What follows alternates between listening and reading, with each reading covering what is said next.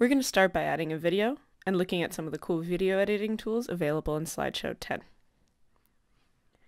We can use the zoom bar on the timeline to see the individual frames of the video. If you want to see a particular scene, drag the playhead to the right spot on the timeline and use the Play from Here button.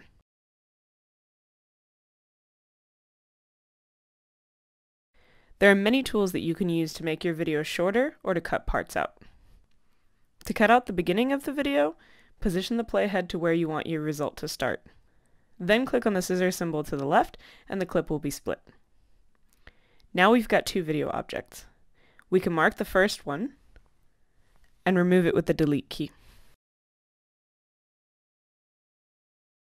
Alternatively, you could also just adjust the start time so that the clip starts from the point that you want it to.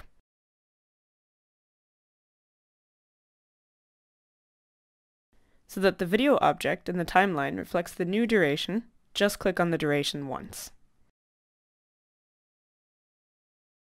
You can also make the video shorter by reducing the overall duration in the Properties toolbar.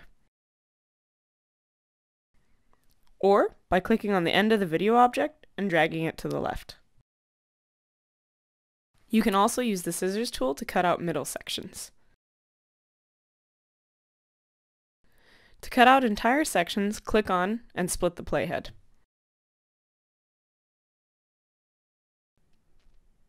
Select the start and end positions. And the selected section can be removed by clicking on the cropping tool.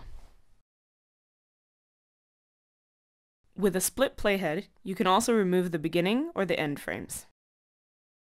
For this, you click on the scissor symbol, left to cut the beginning, right for the ending.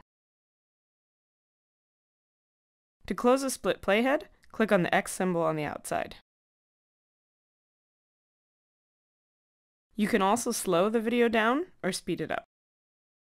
For a slow motion effect, mark the video object and decrease the value of the playback speed.